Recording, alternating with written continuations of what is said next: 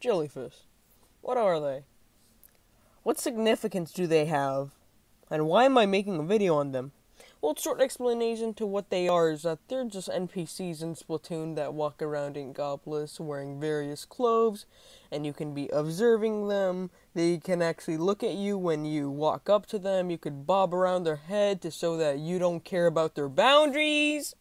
They're also like little Easter eggs that appear in literally stages that are not limited to Urchin Underpass, Walleye Warehouse, Salt Spray Rig, Arowana Mall, Black Valley Skate Park, Port Mackerel, Kelp Dome, Bluefin Depot, Moray Towers, Camp Triggerfish, Flounder Heights, Hammerhead Bridge, Museum de Alfonsino, New Albacore Hotel, Mahi Mahi Resort, Piranha Pit, Anchovy Games, Manta Maria, Mako Mart, Wahoo World. Like I mentioned before, in the plaza or square, you can actually interact with them by like bopping their heads from up and down, so you know what that means. Okay, so what you want to do first is open up the game and get to the news. Make sure that you have to just spam the A button. You have to be doing this for a while because it should take about 30 seconds. Next, what you need to do is just find the nearest jellyfish to your spawn, and then just go to town on the squid bagging. Make sure you corner them and you separate them from most jellyfish so they can't go out and ask for help. But just ignore the other jellyfish that's watching that other person do some awesome moves. This may take a while. We're trying to annoy him by making him leave. So technically moving him doesn't count. He may just look at you. And there we go. We also need to talk about the significance they have to the actual game and lore. So we have to bring in the two most important lore-wise to Splatoon, which is Gelfonzo and Gelonzo. Gelonzo being the t-shirt shop owner from the first game, and Gelfonzo being the t-shirt shop owner from the second game. The two are actually related since Gelonzo is Gelfonzo's brother.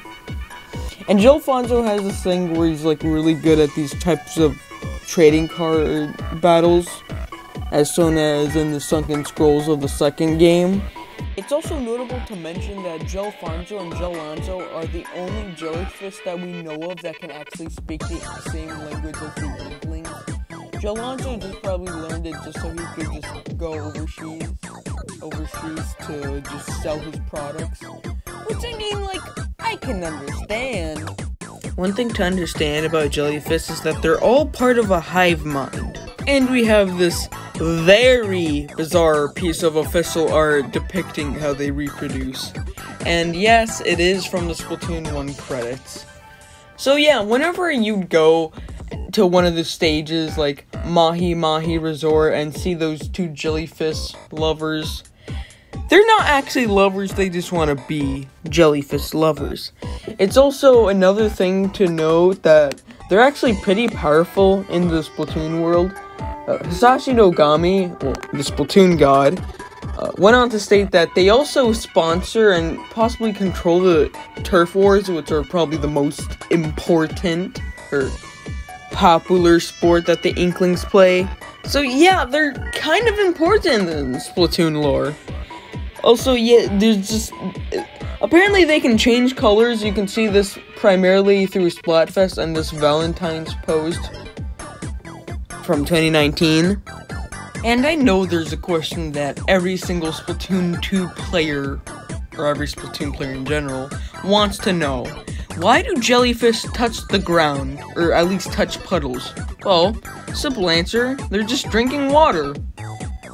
None of that morbid stuff.